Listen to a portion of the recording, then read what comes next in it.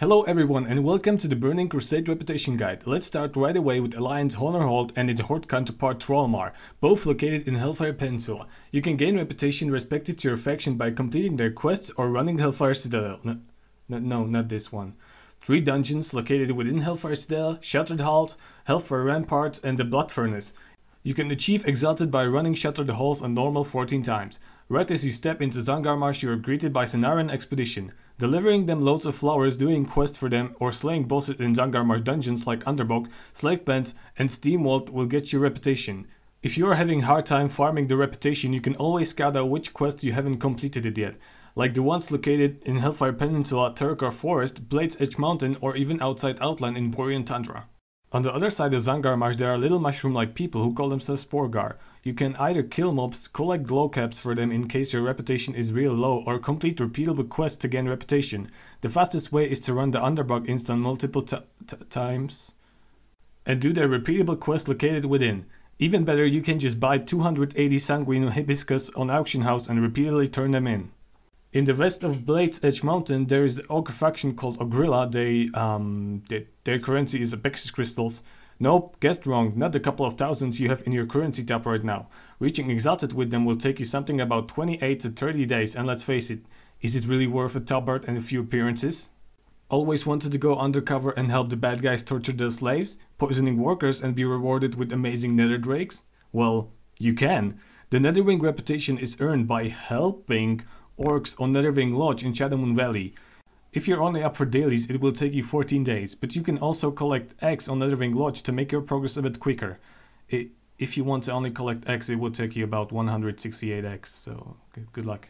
Before you'll be able to start all the daily quests and be able to turn in eggs, you will have to complete a quest chain from Mordenai located just outside Netherwing Lodge. In Nagrand, the old one. In Nagrand there are 3 factions, Alliance Kurenai, Horde Mag'mar and the Consortium. Each of them will award you with reputation for 10 obsidian war beads that drop from the ogres around Nagrand. You will gain additional reputation for every ogre killed towards Kurenai or Mag'mar. There are also several quests you can do for each faction.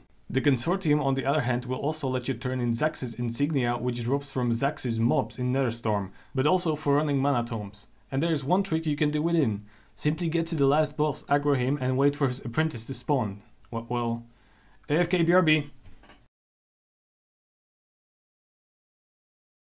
In Caverns of Time you can farm 2 reputations. One is Keepers of Time that you can earn in Escape from Darnhole and Black Morass. It can be done in either one day by purely running normals, or just let Medivh dive on the last boss, which apparently does not work for some reason. Okay.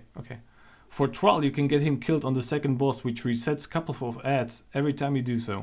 The other reputation is the Scale of the Sands, which is earned by running Hyjal Summit instants, either clearing it weekly, which will take you 5 or 6 runs, or once again getting Jaina killed by the first boss encounter, which will reset the wave counter. Next raid reputation is earned within Karazhan called the Violet Eye. Again, either running it weekly will get you exalted in 4 or 5 runs, or you can clear trash all the way up to the big dining area and reset the instance. Last one from raids is Ashtongue Deathsworn reputation gained within the Black Temple. There's not much to reset unless you're real desperate, otherwise it will take you 5 to 6 runs to get exalted. Oh god, no, not again. Oh. Well, I just got killed in the area where you farm Sha'tari Skyguard reputation by simply killing loads of Arakara and completing repeatable quest chains. You might be interested in this one if you have nothing to do right now, as it will take you only 2 to 4 hour max, and there are some mounts as a reward. Next on the list is Shattered Sun Offensive. You can earn reputation by doing daily quests or running Magister Stairs on normal, which will take you about 24 runs. In Shattered City there are several factions that usually share the same means to earn reputation, starting with Lower City reputation, which is awarded by running dungeons such as Shadow Labyrinth, Sedek Halls and Auction Crypt. About 21 Shadow Labyrinth runs will get you exalted. Other ones are the Aldor and the Scryers. You can pick only one of them, since completing quests for one side will make you hated by the other one. You can however gain exalted on one of your other characters, which awards you the achievement for having both sides exalted. Anyway, gaining reputation is very similar for both sides. You simply turn in items depending on your choice. For Aldor, you will need 670 Kil'jaeden marks or 430 Sargeras marks if you are Honor already, and 45 Fell armaments. Same goes to Scryers, just with different resources. To get exalted you will need 670 Fire Ring Signets or 430 Stunfire Signets if you are Honored already, and 45 Arcane Tomes. All of these items can be bought on the auction house. Last of Sha'tar's reputation is the Sha'tar. You can obtain this reputation by turning in mentioned quests, but only until Honored. Then you will need to run Tempest Keep dungeons, which are Botanica, Arcatraz and Mekanar. Running these dungeons also award before mentioned quest items that can be turned in to raise your Aldor or Scryer reputation. And lastly, there is Tranquillien, Horde only reputation located in Ghostlands. Gaining reputation only through quest will easily take you hour max. To those wondering why is there no Alliance counterpart, there is, and those are Winterspring trainers to make up for Horde having one less reputation than Alliance in vanilla. When the Burning Crusade Time Walking event takes place, you can speed up your progress with buying commendations for Time Walking badges. Each of them will cost 50 Time Walking badges, meaning you will need 84 of them to get from Neutral to Exalted, making the total cost to beat 4,200 Time Walking badges per faction. Not every faction has a commendation available though. You can only buy Honorhold or Thrallmar, Consortium, Keepers of Time, Lower City and Sha'tar commendations. If you're looking for even more information, you can find the text format of this guide in the description, containing approximate time to reach Exalted, items you can obtain and useful links.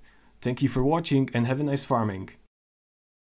Blades at Mountain, Blade, blah, blah, Slave Pens and Steamwalt will gain the... There are little mushroom people, like... Mushroom-like people, oh. But also for running Mana Storms. Mana Storms? Really? Mana Storm?